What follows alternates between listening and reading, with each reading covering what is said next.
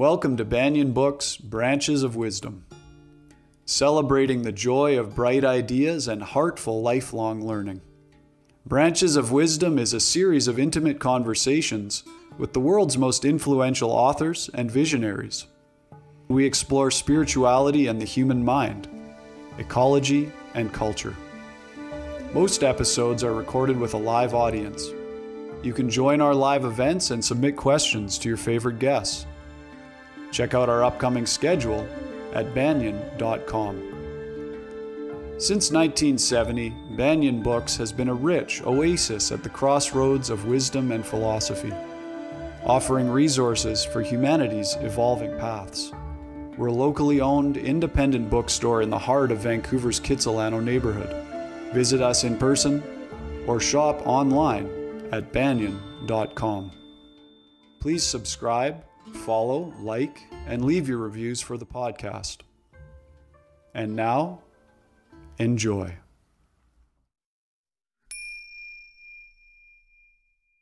Hello, everybody. Welcome to the Banyen Books podcast. My name is McKeachie. I'm really excited about our guest today, Mr. Dan Millman.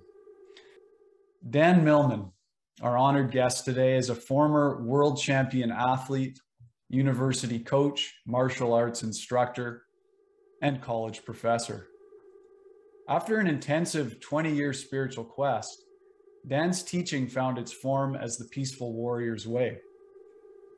He published the now classic book, The Way of the Peaceful Warrior, in 1980. Though the book originally went out of print, it built a word-of-mouth following and was eventually printed in paperback form by Hal Kramer, a retired publisher who believed in Dan's work. In 2006, that book went on to be adapted into a feature film titled Peaceful Warrior, starring Nick Nolte. Much of Dan's time is devoted to speaking. His keynotes, seminars, and workshops span the generations to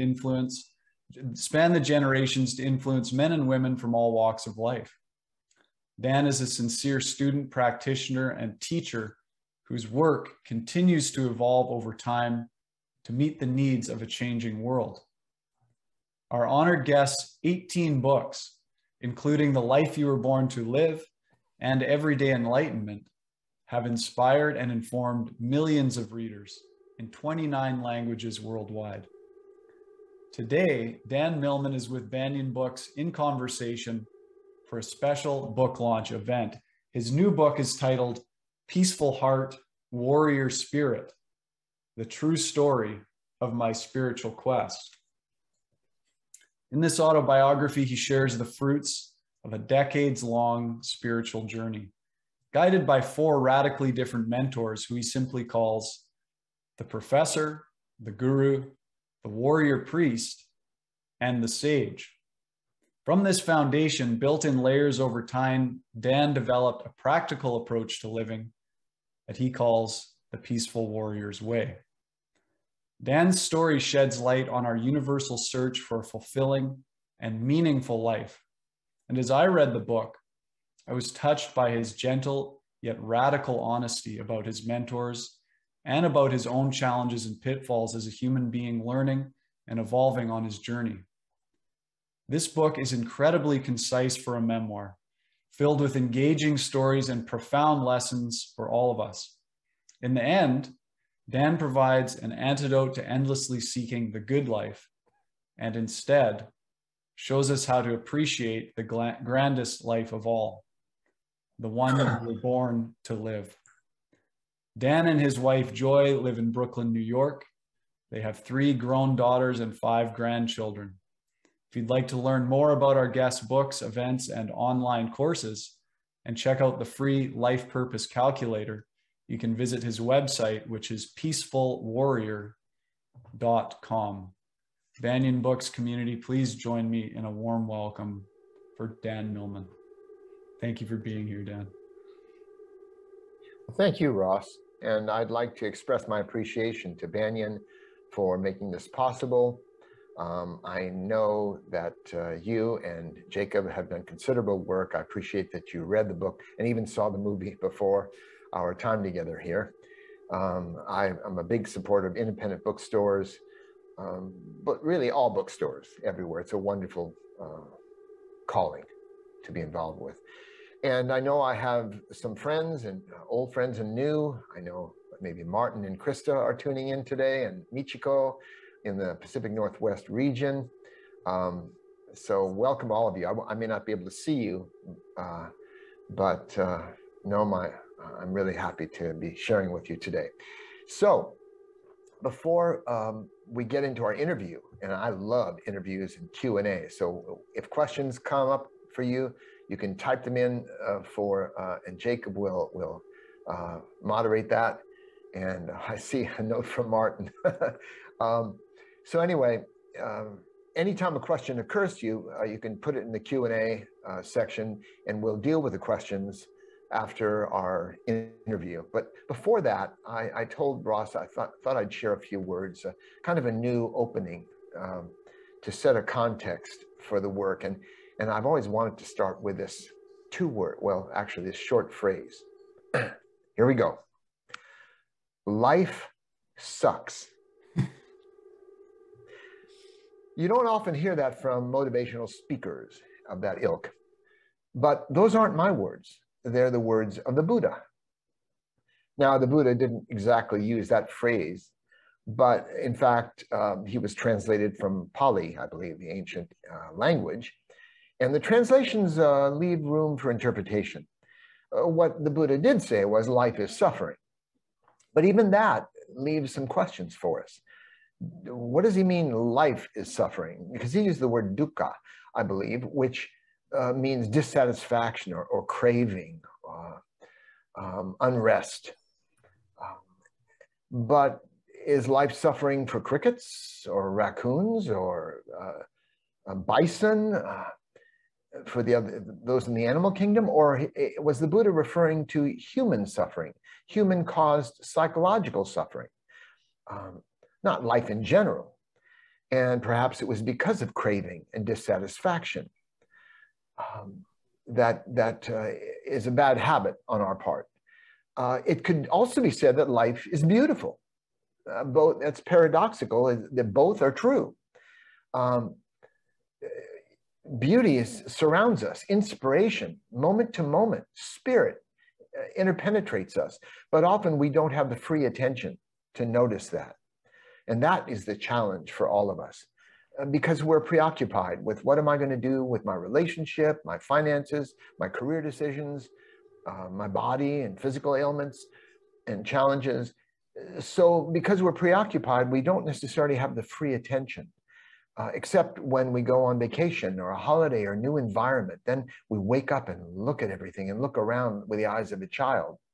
So, you know, the Serbian proverb, two men looked out of prison bars. One saw mud, the other saw stars. Both mud and stars exist. Life is difficult, filled with dissatisfaction, not enoughness, but it's also filled with great beauty. So we can't ignore the mud or deny it, or we step in it, but we also want to remember the stars. And that's a good context, I think, for our discussion today. And what does all that have to do with the new book? You'll find out, because we are seeking something more, something better, something purer, this idea of the spiritual search. And I believe we're all in a spiritual quest, whether we'd phrase it in those words or not. Some of you might, but many people don't. Maybe it's not even conscious, but we're all seeking fulfillment, happiness, satisfaction, love, understanding, and meaning in our lives. So with that context, thank you for letting me make these opening remarks, and we can get on, Ross, with this lively interview. Thank you, Dan. That's a wonderful introduction. This book, it was really beautifully done. And I know to create a memoir that's only 200 pages, it's very concise and very engaging. And I understand that it started out at more like a 500 or so page draft. I'm wondering if you can tell us a little bit about your process of reflecting on your life and writing it, and then also how you managed to bring it down to the form that it's in now. Sure. Thank you for asking that. Many of the readers might be curious. because this was my first memoir. I've written a blend of fact and fiction, autobiography and fiction, and pure fiction in some of my books, basically novels. And so it seemed the appropriate time for the memoir. I've never pre-planned or strategized in terms of what books I would write when. They were like planes on a fog-shrouded runway. I never knew which one was going to get to the front of the runway first and say, write me. But it just happened organically with each of my various books. And I've never just pumped out books. Yes, I've written 18. It sounds like that's a lot of books. It only took me 40 years to do it. But finally, it was time for the memoir. And I wanted to write it when I had enough life to reflect on with some perspective. I have more life to look back on. I'm nearly 76 years old next month. So I have more life to look back on than forward to, objectively. But I also wanted to write it while I was able to gather up these memories with my full mental faculties. So this seemed like the appropriate time to do it. And the first year working on the book was simply a memory dump, a download. Where did I live when? It's often difficult to reconstruct if you haven't kept a journal, which I unfortunately didn't actually. In the way my books are my journal. But so I ended up just working on getting the right order and doing it from beginning as a toddler up through the present time. But then I ended up with an overwritten, kind of an unruly hedge of a book, which I needed to turn into a bonsai and prune it down to what's most relevant. Jack London once said it takes hard writing to make easy reading. So I put in the work to make it accessible, engaging. I'd rather my reader go, oh, I wish there were a little bit more than when is this going to be over? So that was my aim. It's tightly written. And at the end of the book, I provide a link to a web page with even more information, some bonus content. So that's a long answer to that pithy question, but I hope that was, as background, somewhat illuminating. Absolutely. Thank you. Thank you. Now, starting early in your life, you had a foreshadowing moment. I think it was your friend Steve Yusa who said to you, stop thinking about it and just jump. Or stop thinking and jump. And that was kind of almost a metaphor for your life in many ways after that. Can you tell us a bit about that? Sure. As a little boy, my first role model, well, other than my parents, was Steve Yusa, a Japanese young man. There were many Japanese families in our neighborhood, and Hispanic as well, in Los Angeles. And he and his friends, they were streetwise. They were 3 years older than I was. I was about maybe 5 or 6, and they were about 9 years old, so sophisticated, you know. And they found a house under construction. We used to love to climb on houses that are under construction. On the weekend, the workers weren't there.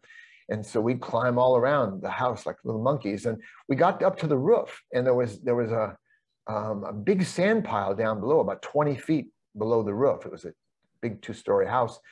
And, you know, Steve jumped off the roof, landing, sinking up to his knees in the sand pile. And then his friends followed, and they said, come on, Danny, your turn. But I was younger and I was really afraid. I went to the edge and I pulled back, and I went to the edge, and I really wanted to jump, but I was just so afraid. And finally, that's when Steve yelled, Danny, stop thinking and jump. And I knew I could do that. I knew how to bend my knees, lean forward, and push. And I did that. And I found myself soaring in space, sinking up to my knees in the pit. And we did that for the next hour or two, just climbing up and jumping off. And a bit of early flight in my life. So that became a metaphor.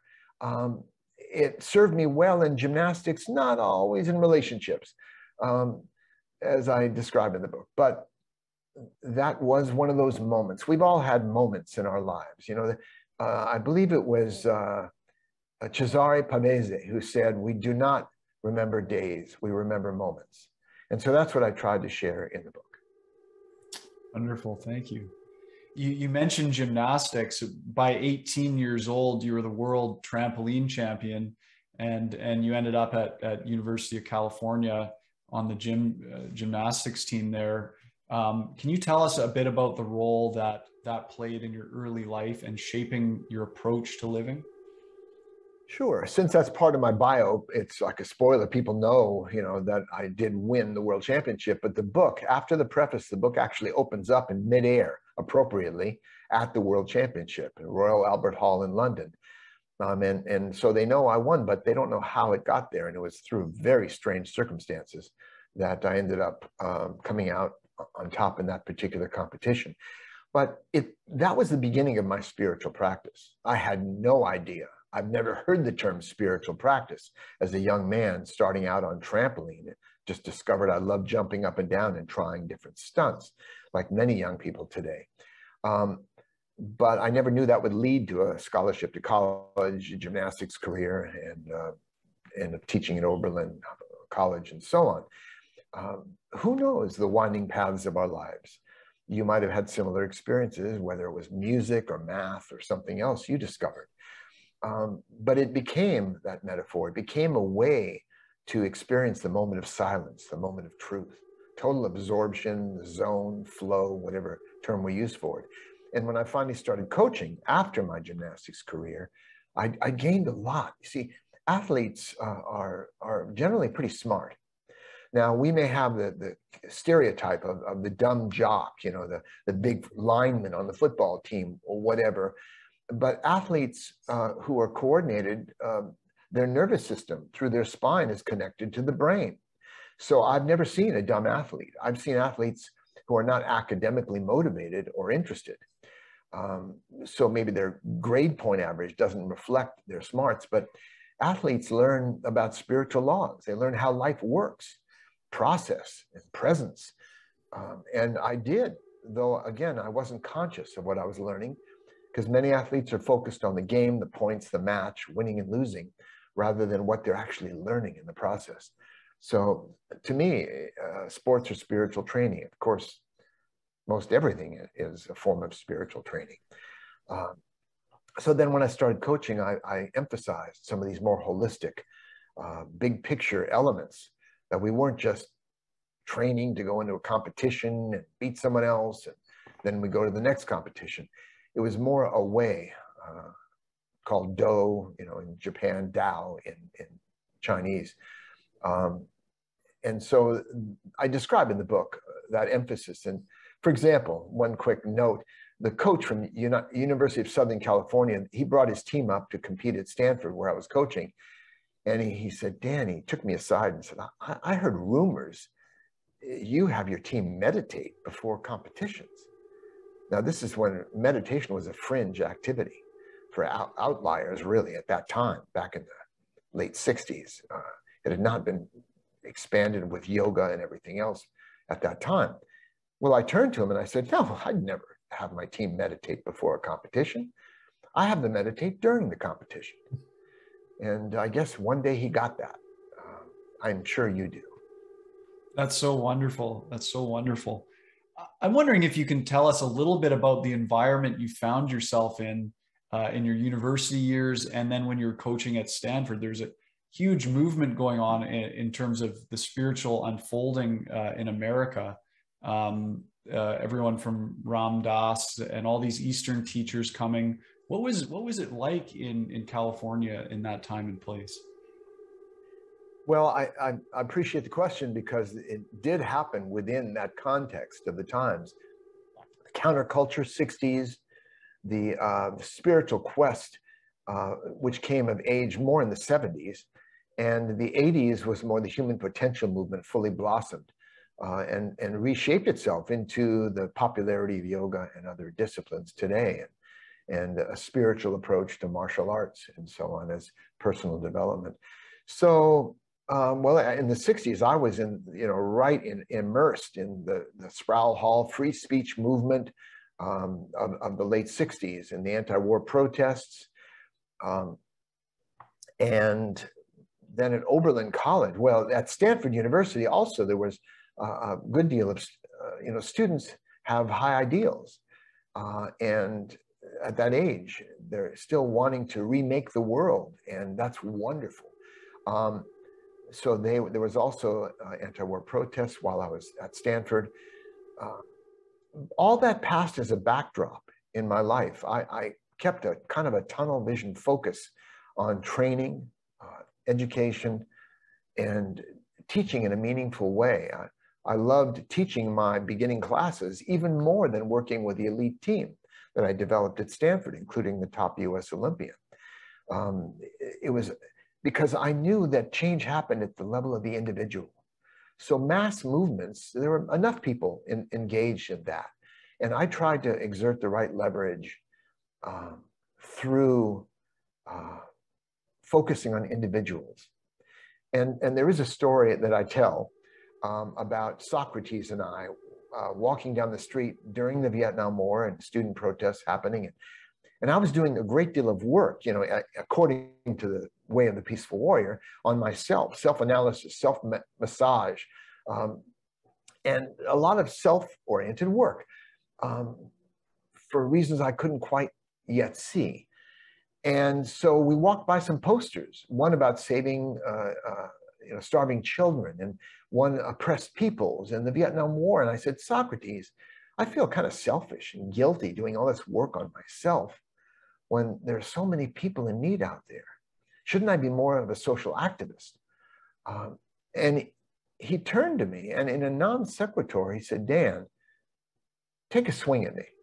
And I went, what? Did you hear what I was just saying? He said, come on, I'll give you $5 if you can slap me on the cheek. Go for it. So I bobbed and weaved and I took a quick swing at him, found myself on the ground in a rather painful wrist lock. And I got this scene into the movie 2 weeks before they started shooting. So he lets me up and says, Dan, you notice a little leverage can be very effective. I shook out my wrist. Yeah, I noticed, Socrates. And he said, well, you want to help people. Of course, do what you're motivated and moved to do. Follow your heart, but don't ignore the work on yourself.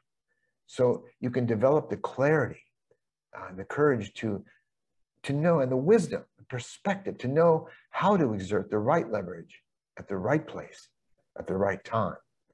And that's what I strove to do ever since then. And it turned out as a writer and speaker and teacher. So that brings us to this present moment. Wonderful.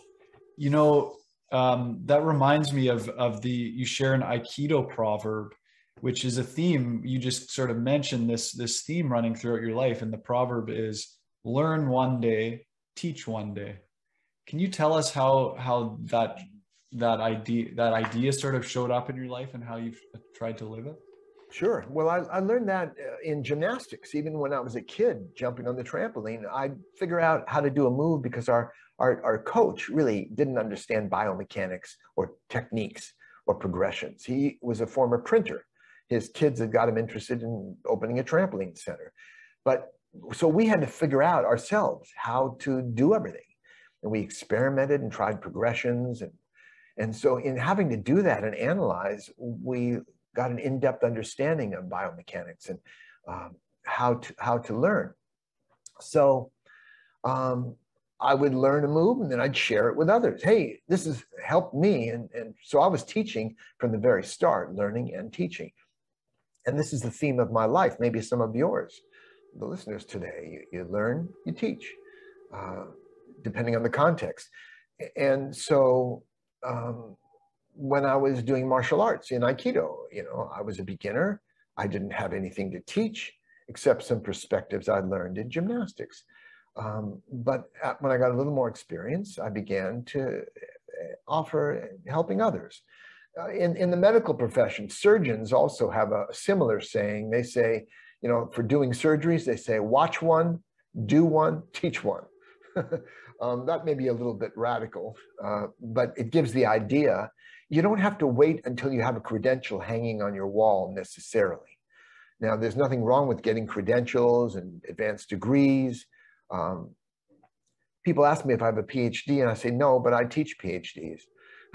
So you just offer what you have and you don't have to wait necessarily until you feel sufficiently qualified. I don't know how many of you out there would view yourself as a manager, that you manage other people at a workplace. But to me, managers are coaches and the staff is the team. And there's an almost direct parallel correspondence between managing staff and coaching the team. And I like the idea. I think it's more elegant to be a coach. Now, I just gave a conference for a bunch of dental professionals last weekend. And one of them said, well, yeah, I view myself as a manager, but I don't know. I'm not qualified as a coach. And I said, you mean you're not qualified to support and be there for other people and listen when it's called for? You're not qualified? What degree do you need? Well, I didn't say it so bluntly, but you get the message behind it, that you don't necessarily have to wait. And again, schooling and background is helpful. We all bring our life background and our life experience. We teach ourselves in a way. And so the best teachers, in my view, by the way, are those who teach life through a given topic. They teach life through social studies, through math, through gymnastics. And to me, that's the path of mastery, connecting everything to our daily lives. Thank you. Martial arts has played a big role in your life as well. I'm wondering if you could tell us a little bit about how that's impacted you and the way that you teach as well. Well, before I even got into gymnastics or acrobatics, I gravitated toward martial arts. I describe in the book various encounters with bullies. I was the youngest kid in my class, and I explain the reasons for this in the book, but also one of the smaller ones. My height, about 5'6", was good for gymnastics, not so much for basketball. I looked up to people, so I was younger and smaller, and therefore maybe I talked too much as well. As you notice, a habit that stayed with me for a lifetime. But that may have attracted the attention of some bullies. And because of that, it eventually, they motivated me to want to learn self-defense. And that was my beginning in the martial arts. My dad took me, I begged him to teach me some self-defense, and he took me to a boxing gym where I discovered very quickly I didn't really like hitting other people or getting hit. So I moved on to judo. And from there, karate, Okinawan style, Okinawate, think Mr. Miyagi. And so I trained in the martial arts in high school. There was some overlap. I began gymnastics as well from trampoline. And then I had a 10-year latency period where I didn't really practice martial arts until after I started coaching at Stanford. And then I took up Aikido. Eventually got a black belt certificate in Aikido. So if I'm ever attacked on the street, I can whip out my certificate. But the martial arts are different. Now today they've turned into sports and even movie martial arts that are totally impractical for actual self-defense. I always wondered why people want to, in the middle of a fight, want to do back handsprings and somersaults. Waste of energy. It didn't make much sense, but it looks good on the movie screen. So martial arts have evolved in different directions, but essentially, the Bushido, in the Japanese term, Budo, is very sincere, because in the martial arts, it wasn't about winning points or games or matches. It was about life and death. And many combats were mortal combats. So they knew that you had to have a focused mind and clear intention. It was a holistic approach, not just physical skills, because there were people with superior skills who lost matches because their mind was in turmoil, the emotions as well. So that's what's special to me about training in a martial art. And by the way, at any age or even physical condition, there's a martial art for everyone if they have the interest. As I get older, I'll probably gravitate back toward more Tai Chi. But again, I've done many martial arts, and this is significant because it may be instructive, because there are some people who they cling to one religion, one philosophy, one martial art, one sport, and they do that for many years. But my calling, and maybe preparing me for the teaching I was to do, I have no idea, but my interests were more broad. I liked being exposed to various arts. So I got perspective. I understood each of them better in a fuller context. And the same was true of spiritual teachings. When you read the book, you'll find out these 4 mentors that I met over a 20-year period and studied with, some of them for years.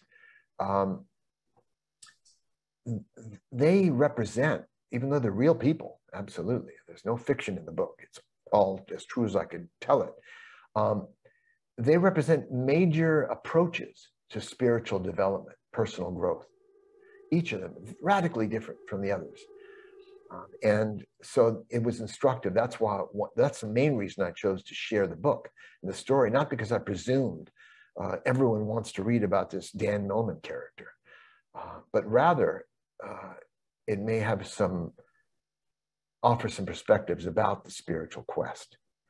And that's why the subtitle is The True Story of My Spiritual Quest.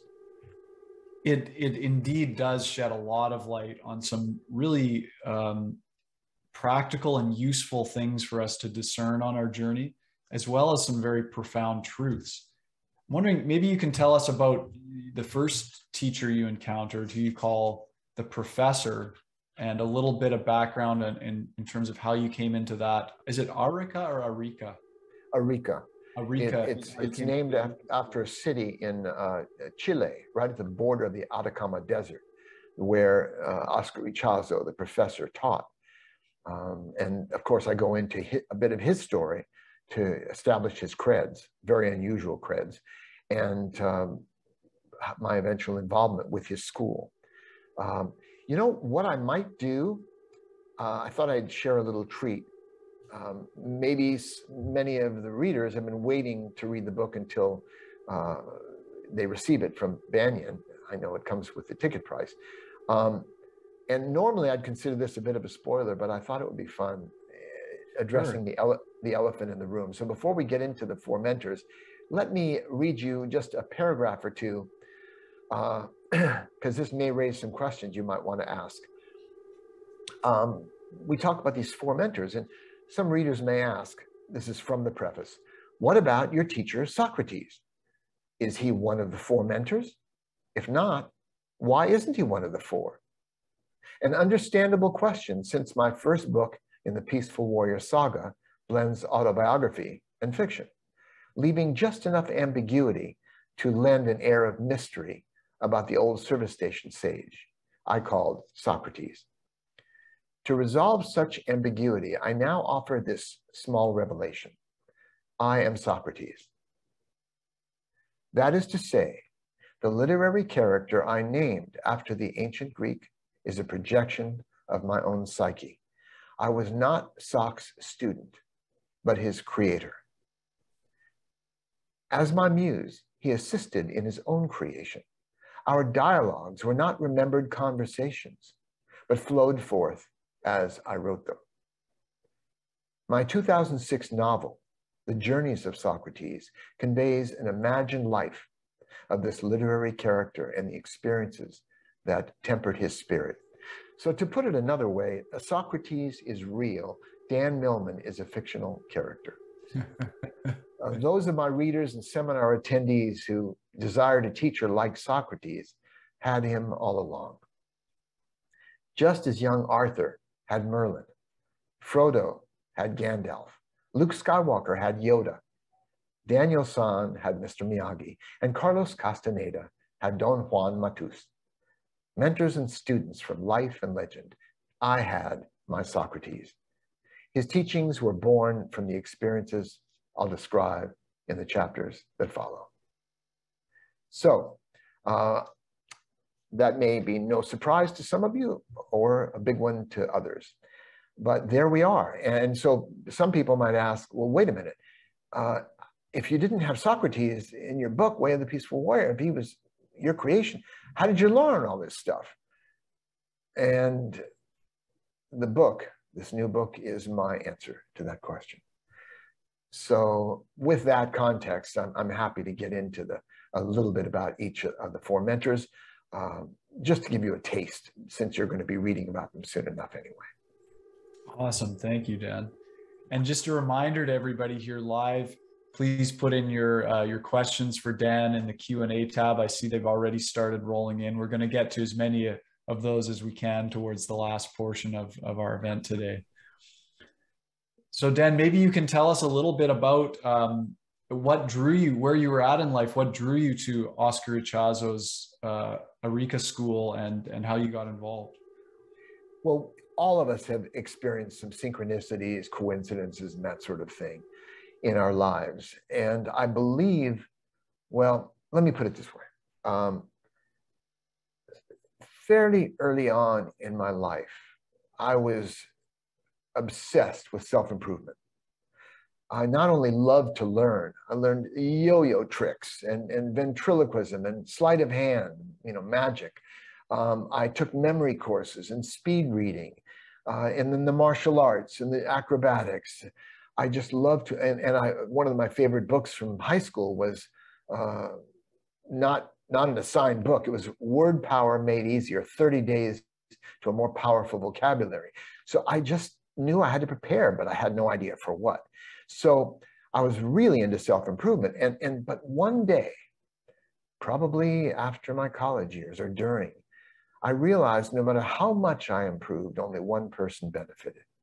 But if I could somehow, I had no idea how, if I could influence the lives of other people in a positive way, that made my own life more meaningful, touch other lives. So I was called to be a teacher. Not everybody is, but it was for me. And I think that commitment to share what I learned with others rather than hoard it myself led me to these 4 mentors. And the way it worked, I was actually an assistant professor at Oberlin College in Ohio, and I saw on a bulletin board an advertisement, kind of a notice for faculty, only faculty. They could apply for a travel grant over a summer, a research grant, but they had to travel around the world. They couldn't just go to one place. And that, I didn't mind that at all. So I applied for it, and soon after found out I'd qualified. There was money available for it. And so I committed to traveling. My wife, my first wife, Linda, my then wife, was comfortably in a dorm. We were dorm directors over the summer, and my daughter Holly was about 4.5 then. She was home with her mom and was settled into her summer school and so on, or preschool. And so I ended up going on this research trip.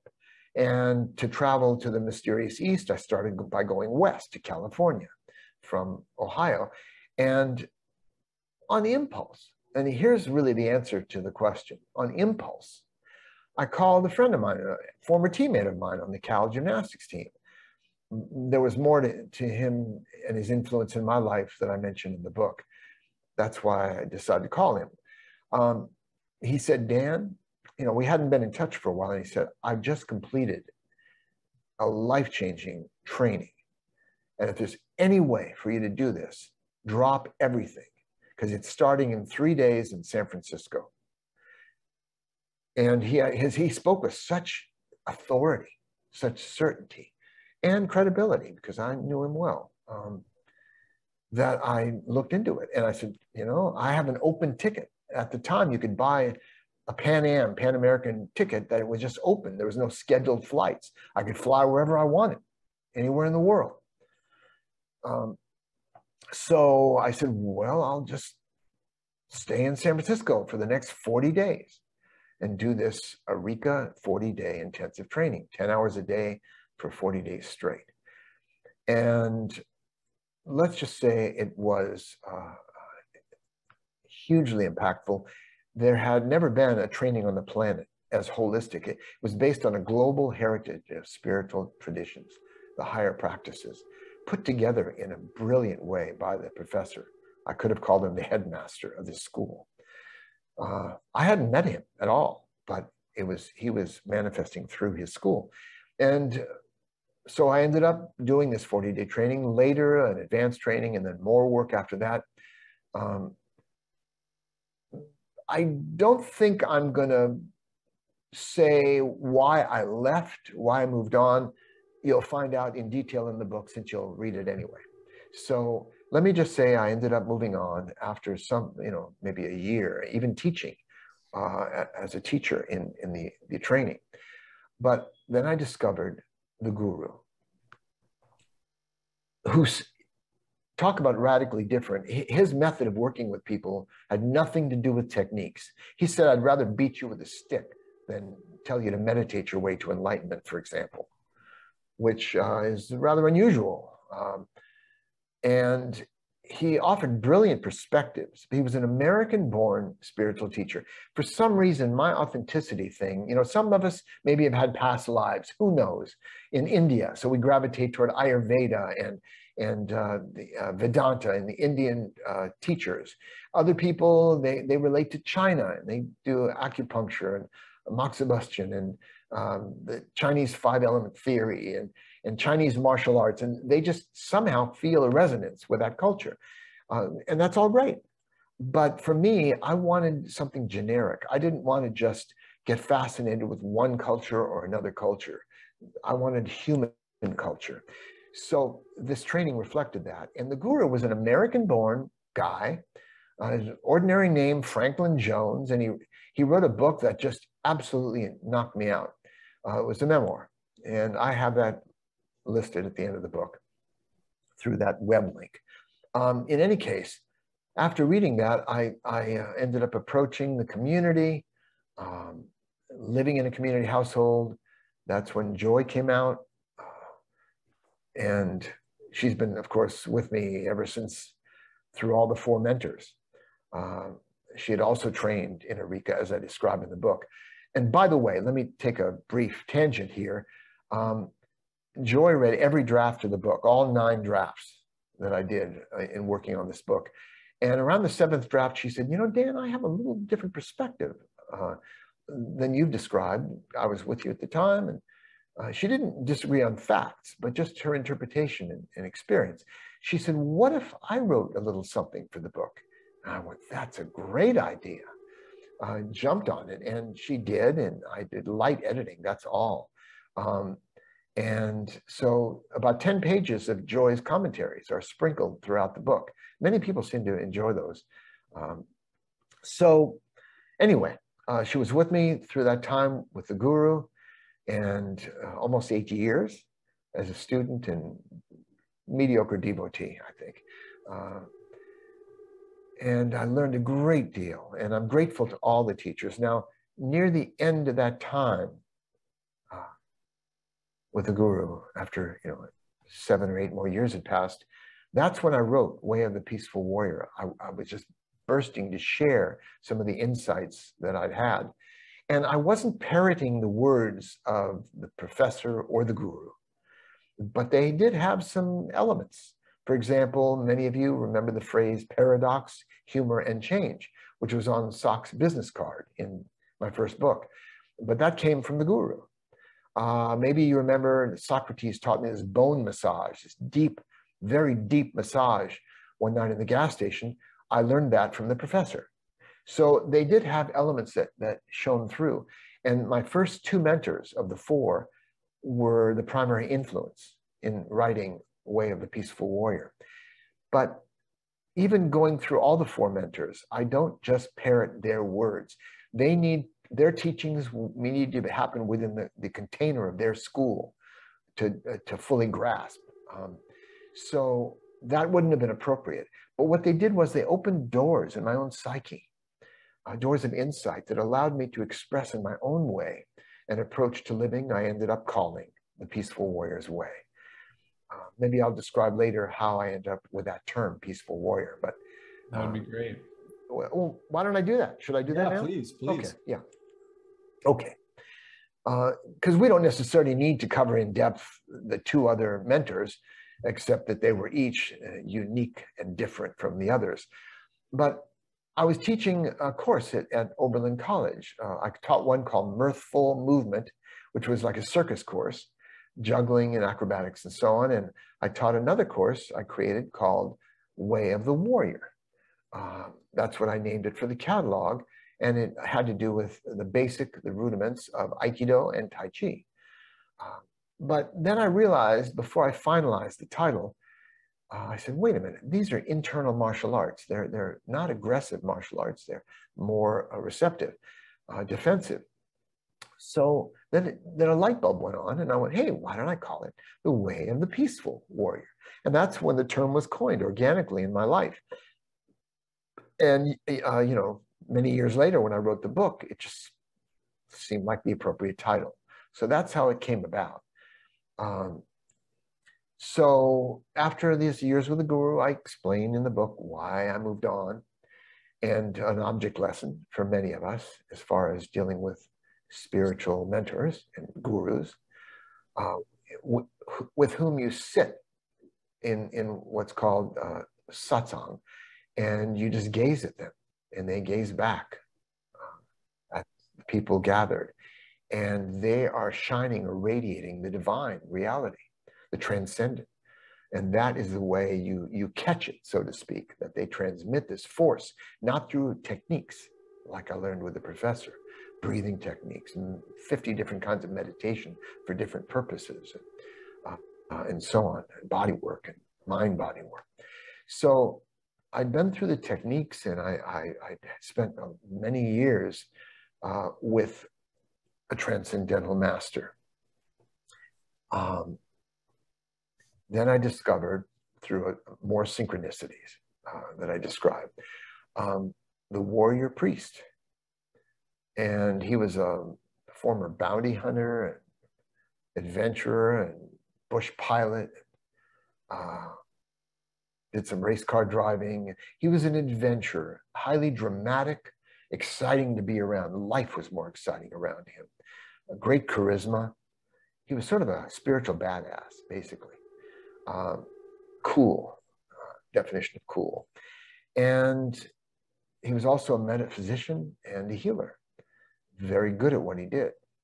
And from him, I learned the rudiments of the life purpose system based on what I eventually wrote. I had 20 pages of notes from the lectures he gave at an advanced training. And eventually I expanded those notes after 7 more years of doing readings for people to an over 400-page reference book expressing the life purpose system.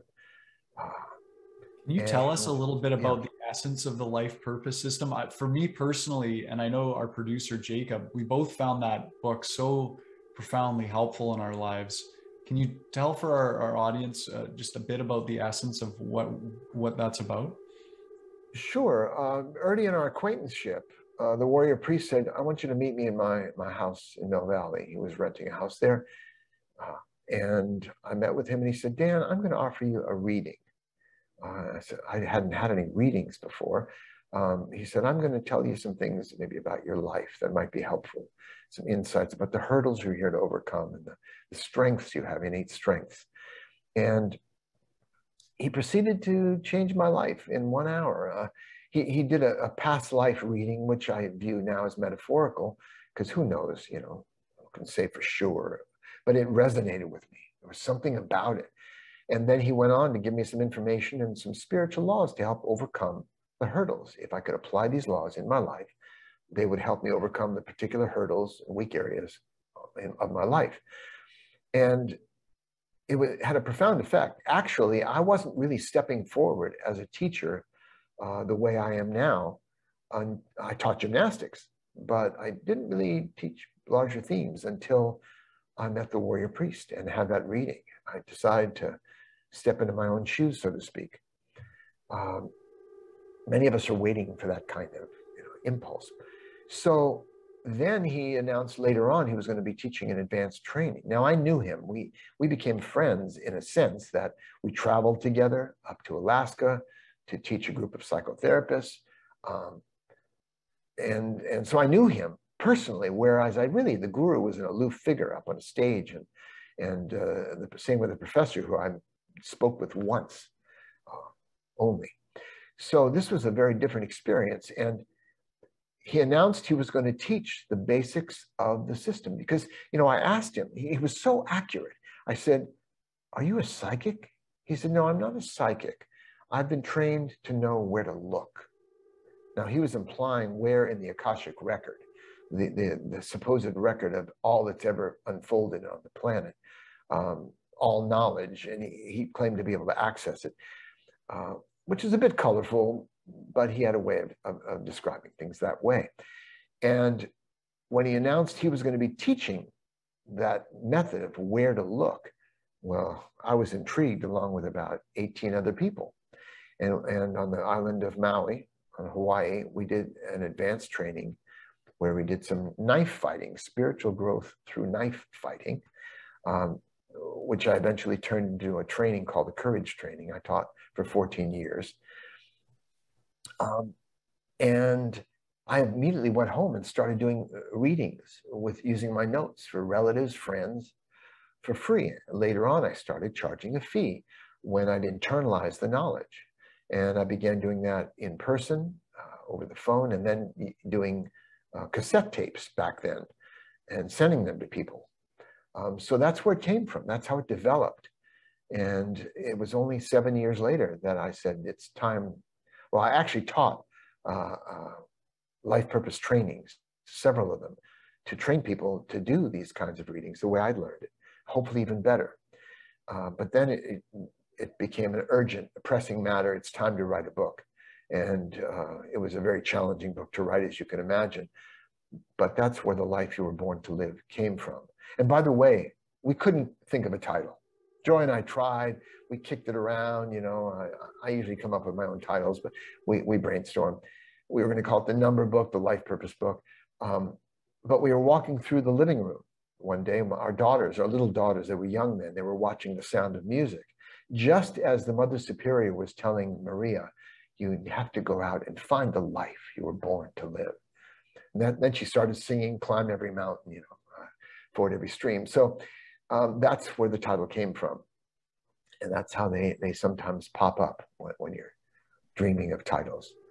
It's a wonderful book, really wonderful book. And just a reminder, I mentioned it in the intro, but if you want to check out the Dan's free life purpose calculator, you can check it out on his website, peacefulwarrior.com.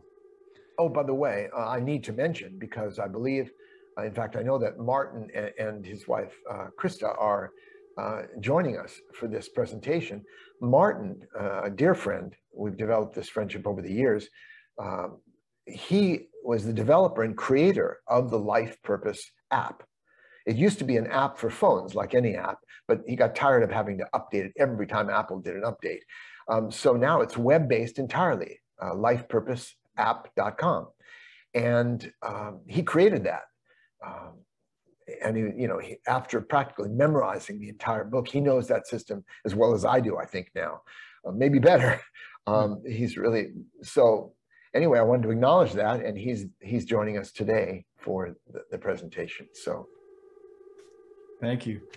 Now the fourth teacher you endearingly call the sage. Can you tell us a little bit about him? His teaching was profoundly different from any of the other teachers in a way. Yes. And I'd like to emphasize two things. One is, after my time with the professor and an amazing school, and after years with the guru, I was not looking for any other teachers. I'd had the two, best teachers. By the way, I need to qualify that statement. One of the central tenets of this approach to living I call the Peaceful Warrior's Way is that there is no best teacher, no best book, no best philosophy, no best religion or diet or martial art or exercise system. There is only the best for each of us at a given time of our lives. Life is an experiment. We have to find out what works for us. So I respect your process, everyone's process. We have to find out what works for us. So, but these were heavy hitters. These teachers were really, they had the mojo. And so at that point, why would I look for another teacher? I learned, I think, great wisdom over the years. But then I stumbled across the Warrior Priest, and it was like an apprenticeship, and really launched my teaching career. And so after that, you can imagine why, would I want another teacher? And then I was looking through a tape catalog. Sounds True. Some of you may have heard of this company, a good tape company, and they do books too as well. And I was going to do a tape program with them, and they, as a courtesy, Tammy, the president of Sounds True, sent me a catalog, said, if there are any programs that catch your eye, we'd be happy to send them to you. And I was looking through it. No, at one point, I would have been like the proverbial kid in a candy store. I want that. I've got to do that. Oh, I need to hear about this. How can I miss this? The FOMO, fear of missing out, and none of it really called to me at this point in my life. It showed me where I was, it's just like, okay, yeah, I've been there, done that. But then I came across a little program with a modest title. It was Constructive Living. Gee, how to live constructively, no matter what you're thinking or feeling. That seemed appealing. And so I got that program, listened to it, then bought almost all of this author's books. David K. Reynolds, a PhD in anthropological psychology. He went to graduate school with Carlos Castaneda. They graduated in the same class. And wow, he brought me back down to earth. Simplified my life radically. After I'd been in the sky of mind, metaphysical, abstract ideas and notions, and the higher regions of experience, and the numinous and the transcendent, he brought me down to earth. So that's what I would say about the sage, and there's more. Certainly, you'll see why he differed from not only other teachers, but many psychotherapists. And so it was really a full circle. And we're still in touch. We email back and forth now and then. And there's more to the story, but it's written down in a book. Yes. That you're going to be getting. So, a captivating book, I must say. We have a lot of questions coming in here. Are you good if we get to some of our audience questions, Dan? Perfect. Okay. First one is from Heather, who says, what do you say to people who are depressed that there was no Socrates? I cried when I read that in the book. Well, thank you, Heather. I appreciate the question. You just have to make a mental shift. There is a Socrates, and I hope this doesn't sound like hubris, but again, he's talking to you right now. I created him. So, I mean, I don't know. I don't think I'd be depressed to learn there was no Merlin or no, I mean, there isn't a Mr. Miyagi. He's a movie character. So the point is, these are archetypes. And the reason as I explained in the book, I did meet an old guy in a gas station about 3 a.m. who impressed the heck out of me. He was a cosmic old guy. I went home and wrote an epic poem. I no longer have it, but I did mention this in the book. And so when it was time to write a book, I said, how can I share what I wanted to share with people? So look, there were people after the book came out, Heather, that were really disappointed to learn that Socrates couldn't really jump up on rooftops. And that seemed like the whole point of the book. Well, if he couldn't jump up on rooftops, why listen to him? But I used that as a literary device to pull my character, Dan, back into the gas station again and again to find out how he did it. Well, let me put it this way, Heather. Somebody came up to me once after a talk I gave and said, Dan, I'm feeling something. I guess I'm feeling really inspired. I said, don't worry, it'll pass. And the reason I mention that, relative to your question, is that if you cried and felt a little depressed that, my gosh, Socrates didn't really exist, it'll pass. All things pass. Feelings come and go. And so I guess it shows the depth of your connection and inspiration. And I appreciate that. There's a saying that the measure of our sorrows is also the measure of our joys. So maybe you're a passionate person and feel sad to learn that Socrates was a character I created based on the old fellow I'd met. See, I wanted to convey the idea that you can find wisdom in many unexpected places, even an old service station. not just with people wearing beads and a white or ochre robe, who with a long beard or a nun's robe. You can find wisdom in many places. And that was my best intention. And, you know, it's funny, if I hadn't created Socrates, actually the draft, the second to last draft of Way of the Peaceful Warrior was a self-help book. I mentioned this, I met this old gas station guy, and here's what I learned from him. And the entire rest of the book was just my bullet points of stuff that would be good to keep in mind about life. But my editors said, wait a minute, I'm intrigued by this old guy you described meeting in the gas station. Can you tell us more about him? What interactions did you have with him? So I ended up creating a story around that one meeting. And that became Way of the Peaceful Warrior. And it served a higher good. Picasso said, art is a lie that helps us to see the truth. And that was my intention. And so there we are. Best answer I could offer, Heather. Hope that helps. Thank you. Thanks, Dan. And thanks for your question, Heather. There's a question from Michael who says, Dan, Mr. Millman, during the course of your journey into writing, did you ever consider how your books were aiding those that suffered from substance abuse?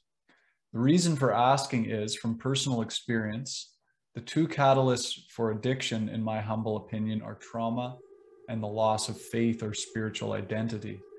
The book, The Peaceful Warrior, I engaged when I was still deeply involved, consumed in addiction. Even that being stated, your book helped me to begin to look at my spiritual identity again, my spiritual being rather than my human form or frailty.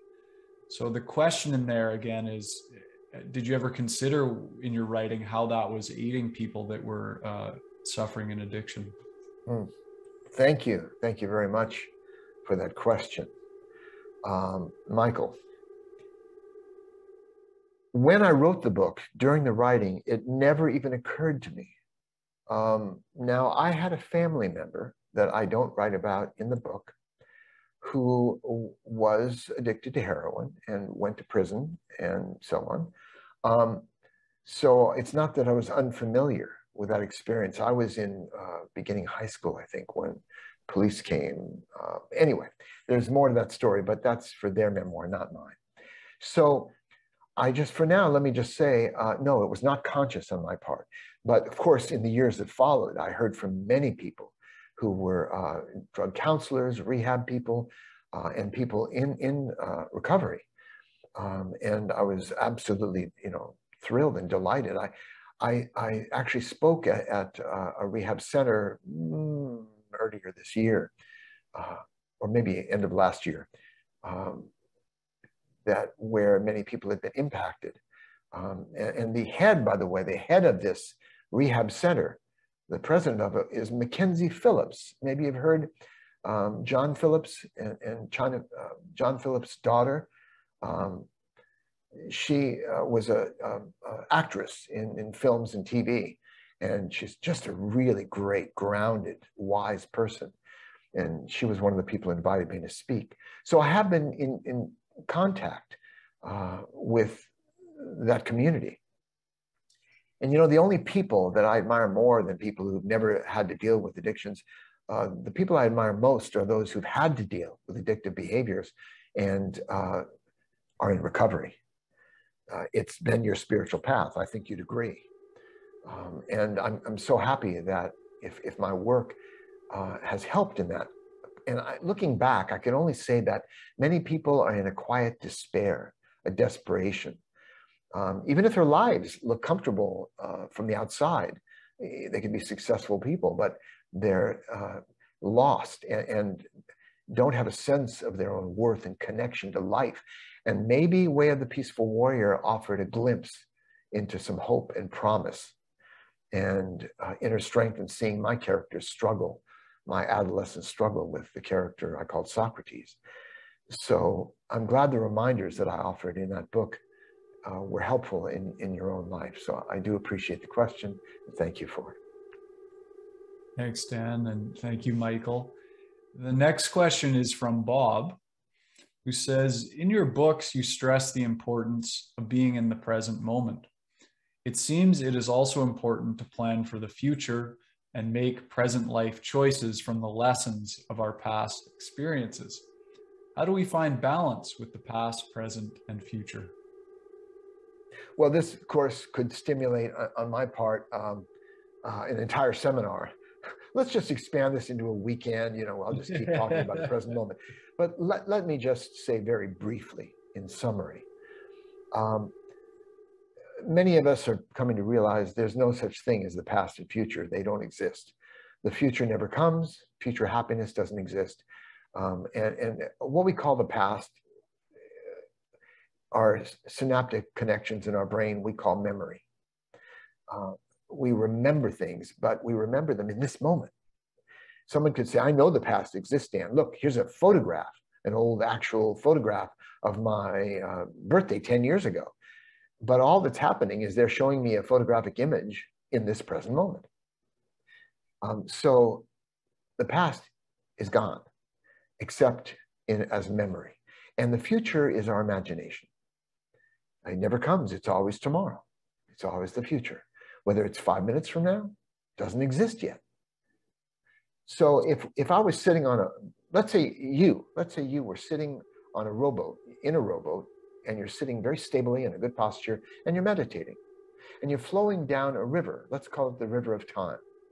From the viewpoint of a spectator on shore, they would see you go from what looked like the past right in front of them to the present, and then going on down the river into the future. And yet at the same time, this river of time seems to be moving. You're sitting in this boat in absolute stillness, in the eternal present. So it's not a matter of my or somebody else saying, live in the present, attend to the present. And there are many good reasons to do so, but it's a matter of realizing it's all we have. Most of our lives are spent, our body lives in the present moment, but our minds flit from past to future, what we call, and it's a basic illusion. Now, it's a great human gift to be able to remember, to reflect upon, reminisce, and to imagine, including planning our day, planning our future. Just don't get too attached to the plans, because life has a way of changing. You know what I mean? If you write down everything that's going to happen that day and then check it out with what actually happens, you might be surprised. So don't get attached to the plans, but there's nothing wrong with planning our day from this present moment. Sometimes I say to Joy, oh, hey, we're going to watch this show tonight. And she'll say, Dan, but don't you want to live in the present? I say, I am living in the present. In this moment, I'm talking about a show, gives me a sense of anticipation, like many of us. It's a simple human thing. So it's not some spiritual, serious rule. You can't think about the future or the past. Just recognize them for what they are. So that's my response to the question. Yeah, of course we can plan our day and remember and imagine, but let's remember the simplicity and power and sanity in this moment. We can always handle this moment. Thank you. And thanks for the question, Bob. This one is from Mary, who says, Ichazo is one of the major figures in the development of the Enneagram. Do you know your Enneagram type? Yes, a qualified answer. Now, I do make a brief nod in the book. I explain that when Oscar Ichazo attracted 50 denizens of Esalen Institute in Big Sur, California, which was then the pioneer center of the human potential movement, every kind of guru and lama and teacher and martial arts teacher and psychologist and body worker, including Ida Rolf and many others, came to Esalen. So there were some pretty sophisticated workshop junkies, so to speak. And then they got a note from this mysterious man, and he wrote this brief note, a fool filled with love awaits in the desert. And he was referring to the Atacama Desert in Chile, where he taught at the Institute of Psychology at the time. And 50 Americans, including scientist researcher John Lilly, the psychiatrist Claudio Naranjo, were among many others who went down and committed to spending almost a year, 9 months to a year, training intensively, dedicating their lives to their spiritual training. And they experimented and tested on these people, all these different methods and approaches. And some of them left early. Claudio Naranjo left the training early because he was so taken with the, Oscar Ichazo was the source. Now we know Gurdjieff worked with the Enneagram. The Enneagram, for those of you who don't know, is a 9, is a circle with 9 points on it or going around it. You can picture a star inside of it. But these 9 points, Oscar called ego fixations. These were unconscious strategies in response to the particular ego, the point of sensitivity for each individual. So he called them ego fixations. And unlike the modern Enneagram books, where you just take some kind of questionnaire, and that can be pretty subjective, and deciding based on the questionnaire which of your points, which of the 9 types, the ego fixations became popularized as personality types. And so instead, Oscar actually taught us eventually, those who were teachers for the school, to look at a photograph of someone's face in even lighting with their hair pulled back, and to determine by observing the face and either the symmetry or asymmetry of the face, what ego fixation someone was working, their sensitive point. The goal of this, of course, was self-knowledge, deeper self-understanding, to the point eventually of transcending our tendencies. So it was a tool for self-knowledge. So we learned that from a more mystical approach, more objective in a way than taking a questionnaire. But what happened was Claudio went back with Oscar's permission and began to teach this method that came from Oscar Ichazo. Gurdjieff had no idea of the things that Oscar was teaching. So much information had come through him, which you'd understand once you read the book based on his background. And so Naranjo started teaching in Berkeley, and one of his students eventually who was teaching taught a woman named Helen Palmer. And she ended up writing the best-selling in the Enneagram book. It became adapted and changed. And frankly, I personally found it more clear what I was trained. But it was popularized and reached many more people through these authors, Stephen Riso. But I just wanted to give a nod to Oscar. And there was a court case, actually, because they never acknowledged him. And finally, they admitted, yes, all this came from Oscar Ichazo, the professor. So as far as your question about what point, I think, I don't know what they call it today, but it was number 4. Number 4 was the sensitive point in my own structure. And yet, in terms of self-knowledge, I've studied many systems, not just the Enneagram material, but MMPI, and there's just so many tests, the Leuscher color test, diagnostic test to learn about yourself, which we all agree is quite important. But the life purpose system is one of the most accessible ways to get a quantum leap in self-knowledge, and a practical type of leap. So if you haven't looked at the book, you run to Banyen or order it from them online. You might find it interesting. Or if you want it at your fingertips on your phone or whatever, you can get the Life Purpose app, which has all that material. Thanks, Dan. And thanks, Mary, for that question. Thank you.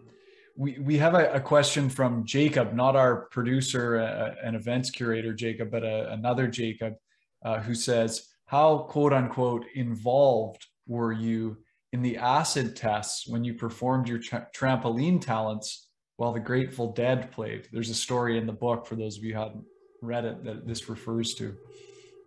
Yes. After I shattered my leg in a motorcycle crash, which was in Way of the Peaceful Warrior, in the movie, and in real life, it shook me up. It shook me upward. I started asking bigger questions about life.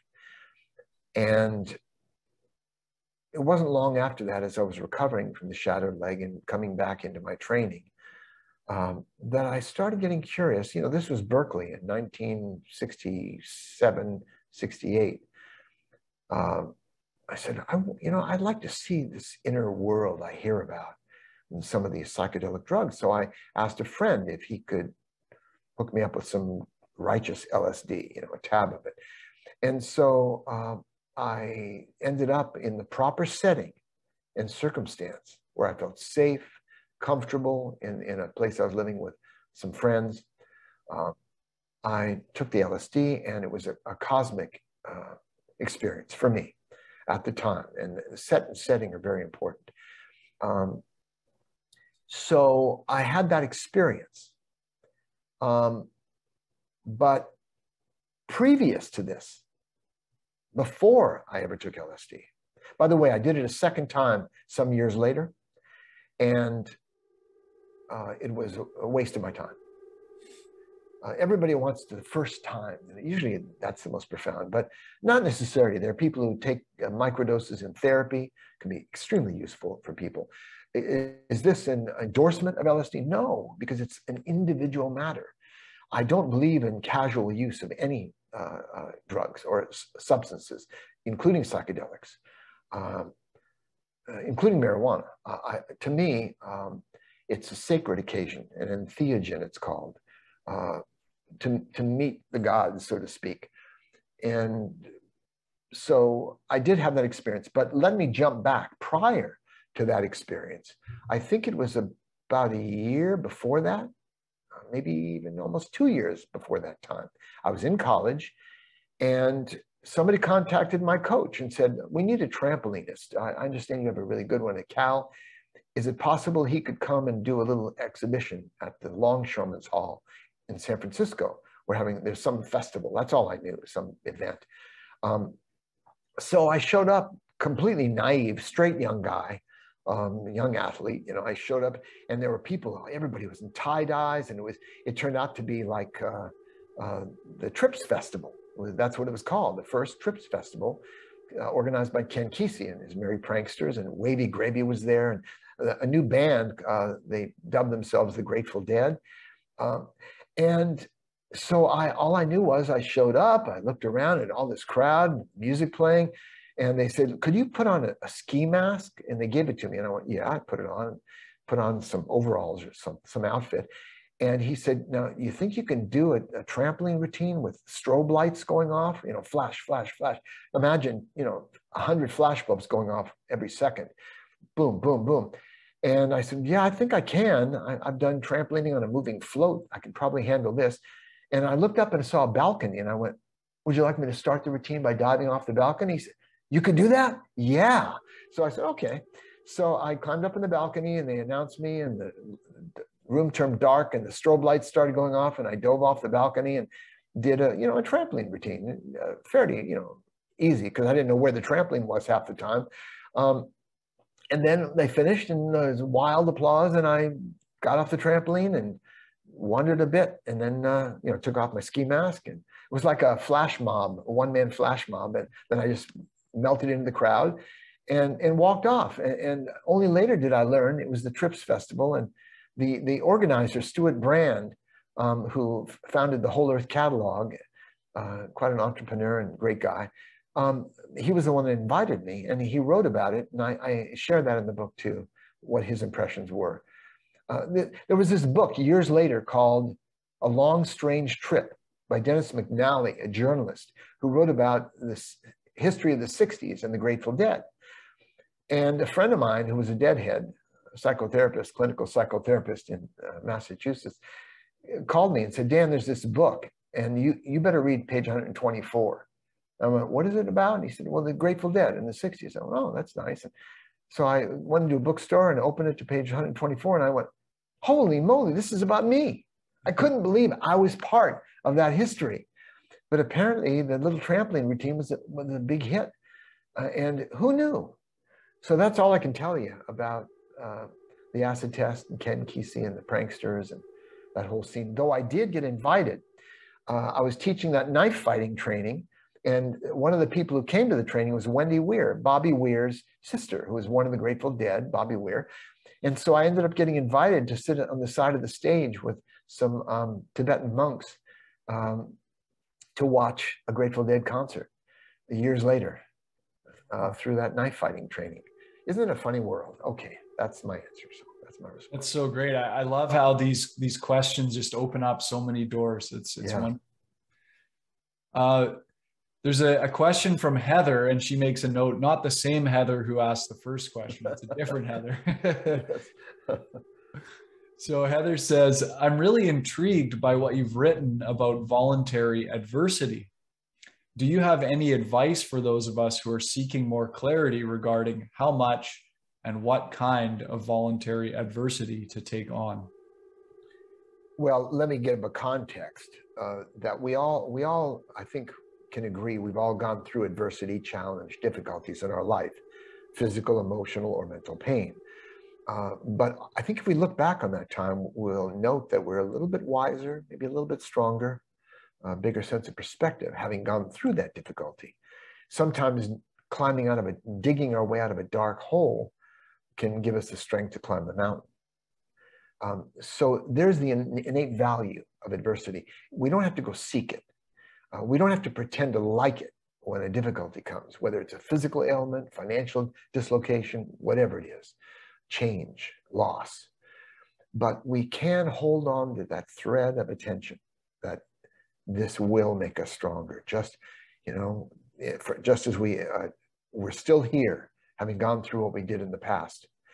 And that has made us stronger so we can handle what comes our way. And so we keep that appreciation for the value of adversity. That's the way I express it. It's not entirely original, or maybe it is. I know many people write about that. So by voluntary adversity, I mean, I ask people often, how many of you have done a sport or trained on a musical instrument or learned a new language? I mean, all those things are harder than not doing them.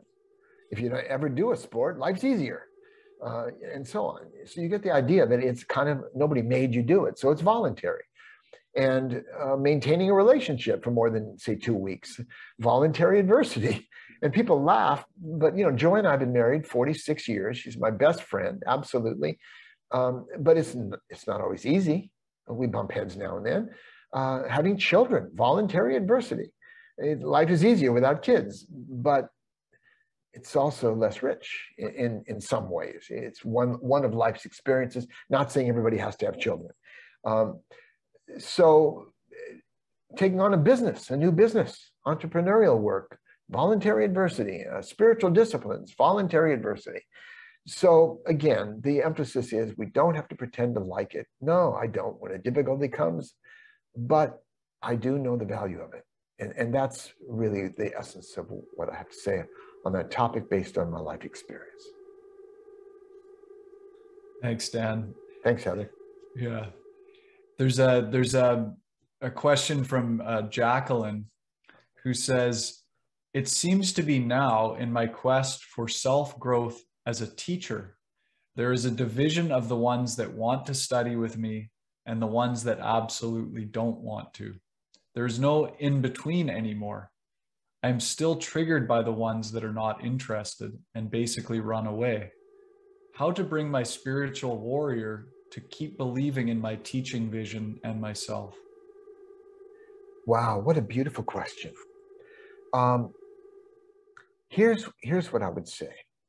When I first began teaching, I had moments of envy, like at Oberlin, there was a yoga teacher who was even more popular than I was. My goodness, how am I going to deal with this? I ended up taking his yoga classes. He was a very good yoga teacher. But I was always concerned when I was teaching or talking to a group, if someone got up and left, or they seemed distracted, that kind of thing got to me. But over time, I began to respect people's process more and more. And it wasn't all about me. I didn't take it personally. People have their own values, their own interests, And it means you're teaching very clearly. If people can make a clear distinction, I really like this teacher, or nope, I don't, it's not for me. It's wonderful to sort out. It's like cleaning up your mailing list, your email list. It's sort out those people who aren't really interested. And remember what I said before, that there's no best teacher teaching philosophy, only the best for each of us. So thank that person, respect them for knowing that isn't for them at the time. The old days, before the internet, when we used to find books in bookstores, we'd go to Banyen, we'd walk along the shelves and we'd look at this book and this book and this book. And that you go into that alpha or theta state, whatever it is, you go into that zone. I do, as soon as I step into a bookstore, I go into this altered state of consciousness and I just kind of start looking at books. And some books you pass by because you've been there, done that. Other books you pass by because you're not quite ready for them yet. But it's magical when you find the right book for you at the time. And the same goes for teachers. So maybe you're teaching something that someone has already processed and they don't need it, or they're not ready for you yet. And so bless them. And it's just appreciate their process. It's not about you. You just teach your truth, and you'll attract those who are resonating at that frequency. Such a wonderful answer. Thank you, Dan. It reminds me of one of the threads that runs through your work. You say this, the truth is one, the paths are many. How has that been a thread that's run through your life and evolved over time? Well, I don't know if I can answer the question, but what comes up for me when you ask the question, this idea of one light but many lamps, is there are teachers today. And by the way, at that link at the end of the book that you'll see photographs. I didn't want to put any photographs in the book, but there are photographs of things I write about in the book, my youth, but also photographs of the four mentors and their books. And I also have a list of hundreds of various teachers from the traditions, present and past. And how do we find our teacher? How do we sort out the teachers? Some of them are brilliant, beautiful people who walk the talk, talk the talk, walk the walk, and represent their teachings and embody it and speak with real authority because they're living it. Others are deluded or lead people astray into more illusions. But people seem to find the teachers they need at the time. And there are teachers today who are very popular that I don't particularly resonate with or see the same thing, but other people do. So again, we each find our own way, our own path, and I continue to express as clearly as I can, without jargon, this approach to living that speaks to all of us, because we're all peaceful warriors in training. And that's what I'll continue to do. It's probably a nice way to wrap up. And if anybody does want to stay in touch or has other questions, you can always reach me through peacefulwarrior.com and the contact link. So I'm going to hand it back to Ross or Jacob. And I really want to thank you for your attention and for joining me today. And do support Banyen. It's one of the best stores anywhere. Thank you so much. Folks, we've been talking to Dan Millman, the peaceful warrior himself, talking about his brand new autobiography, his memoir, Peaceful Heart, Warrior Spirit, the true story of my spiritual quest. Thanks so much to all of you for joining us. The Banyen community is so fantastic, and having people join for these live events is so wonderful. And a big thanks to Jacob Steele, our events curator and podcast producer, for all that he does. And of course, all the staff and ownership at Banyen, huge thanks for all of your support, and wishing everyone a wonderful day. Good journey. Thanks for joining us for Branches of Wisdom, a podcast of Banyen Books and Sound. Canada's spiritual and healing resource since 1970. Our podcast producer is Jacob Steele. The show is edited by Abdo, Habbani. And I'm your host, Ross McKeachie. Watch all our conversations on YouTube by searching for Banyen Books, or listen on your favorite podcast platform. Please subscribe, follow, like, and leave your reviews and comments. We love to hear from you. For all our live events, books, and more, visit us at banyen.com.